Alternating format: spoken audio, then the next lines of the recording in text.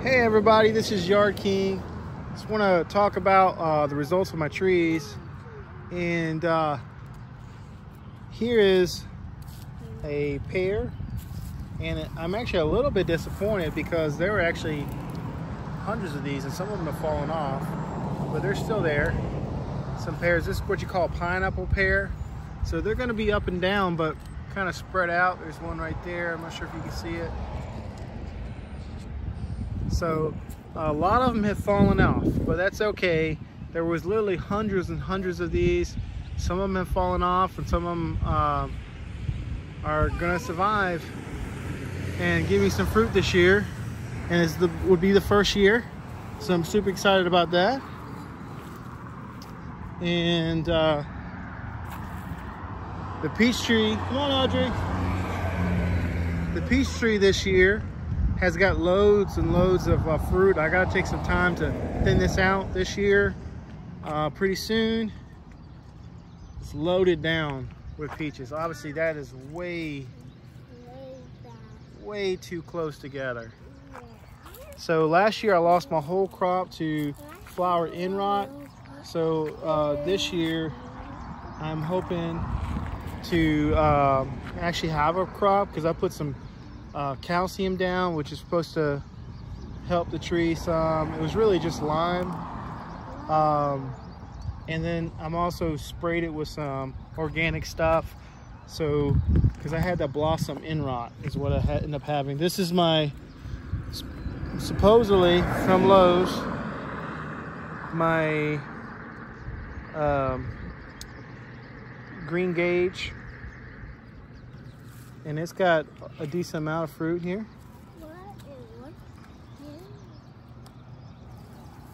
So really excited about that. Hopefully they'll stay and get, have lots of fruit. This one's a baby tree and I'm not gonna get anything out of this one. But this one right here, I got about 20 pieces of fruit last year. And this year, I got lots more. Sure if you can see it here. Yeah, but I have a good bit more here this year.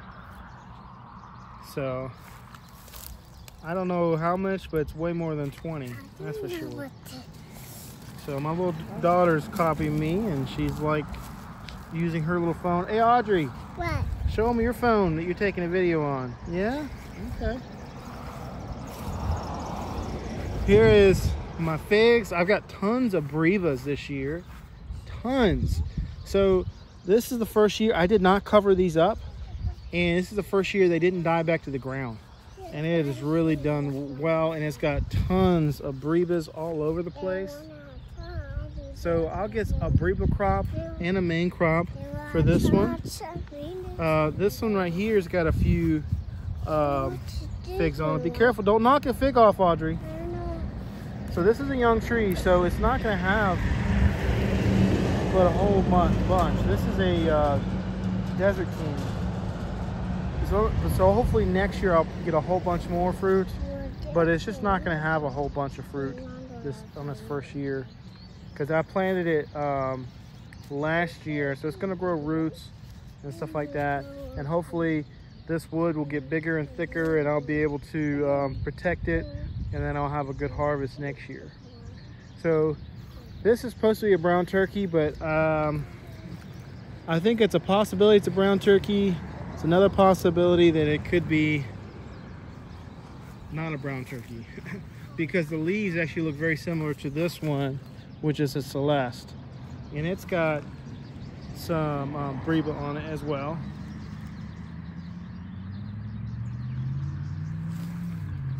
Cool. Audrey, come back over here. This is my little persimmons. Hopefully, probably won't get fruit for another 2 or 3 years for that one. All right, so you saw the Ruby Sweet, but this year is the first year that I've got fruit from my Santa Rosa. Last year I had some blooms, but I didn't get any fruit, but now I've got some fruit. It's a good little bit for its first year fruiting. And so hopefully I'll get some yummy Yummy fruit for this one. And then we'll be able to compare which is better, the Santa Rosa or the Ruby Sweet. It'll be really interesting. The Ruby Sweet, I have a video of one of them. Check it out. It's kind of like a red plum with red flesh, but this one is, I think, is red with yellow flesh. But look at here, man. I'm not sure if you can see it. It's loaded with fruit. And it's not so laid down that I'm too worried about it, you know, being too much for the tree. Daddy, beach over there. Yeah. So this is my apple tree, and it's been a disappointment every single year. Every single year it's had blossom end rot. And this is its last hurrah. If I don't get fruit from it that's edible and tasty, I'm gonna cut it down. I'm not dealing with never having a good harvest. So I'm very prepared to cut it down and maybe replace it with a mulberry tree or something like that. So we ain't messing around. There's lots of bees pollinating, so it hasn't had a problem making fruit, but keeping the fruit and also having edible fruit, they get small, they're not very tasty, not very flavorful. So I mean, if this is not the year, then I'm just gonna be done with it. This is my cherry tree. This is another one that I lost the whole harvest last year because a blossom end rot. So again, I put some lime down. I'm hoping that's gonna help some. And I sprayed the blossoms with some organic stuff. So also the spring before, it was a very, very wet spring, and this had some wet moments this spring too, but not, I wouldn't say nearly as bad, not even half as bad as, you know, last spring. And I would also say we have probably about, man, 4 times as much fruit, because last year we had a whole bunch of blossoms but not a lot of fruit. And this year, I mean, we got a decent amount of fruit. And 3 seasons ago I did have a couple of pieces of fruit that was delicious. I loved it. It tasted great. My only regret from this tree is not the taste and selection, it's really the size. I wish I'd gotten a semi-dwarf tree, because it's just not getting any bigger than this. It's a really small tree, and this is a fully dwarf tree. And this is, I mean, you could have just put this over there in the front of the porch and it wouldn't have been in the way. I mean, it's just so small. So in that sense, it's a really good choice if you're up against your house or right in front of the, you know, that'd be great. However, it's just not going to produce enough fruit. So maybe one day I'll get another cherry tree if my wife will let me, and get a semi-dwarf, because I definitely got the space for it now.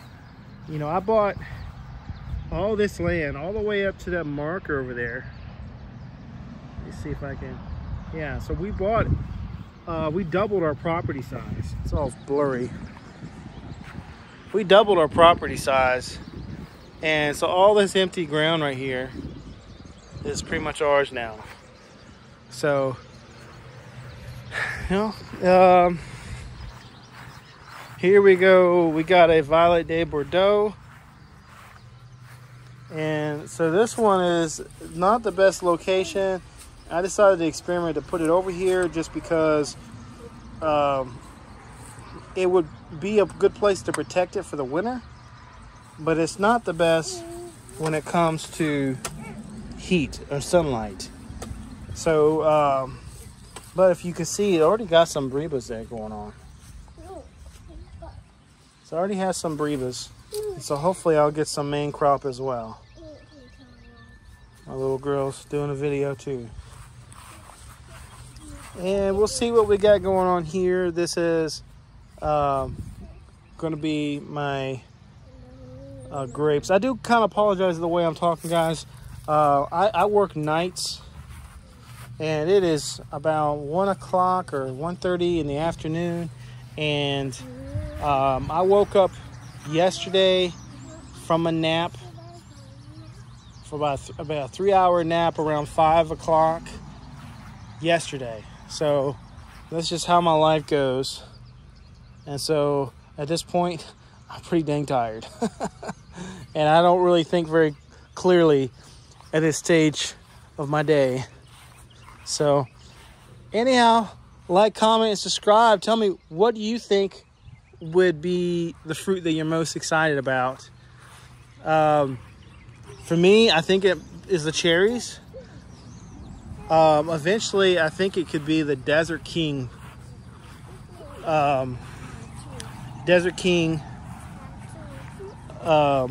Fig over here. But, you know, there's only going to be about two pieces of figs this year, and next year we'll have a lot more. I'm always excited about this one because it actually does produce really good figs and very tasty and absolutely delicious figs. I'm excited to taste the Santa Rosa Plum a whole bunch because I haven't had that. I'm also excited about this Ruby Sweet just because I want to see how the fruit changes in taste as it matures as a tree. So that would be really interesting. I am excited about peaches, but man, I still have yet to taste all this giant tree. I have yet to taste a peach because last year was the first year I had a crop and they all went bad. So hopefully this year I get some, and we got some green Gage. This would be really exciting as well. So there you go. I'm not sure if you can see.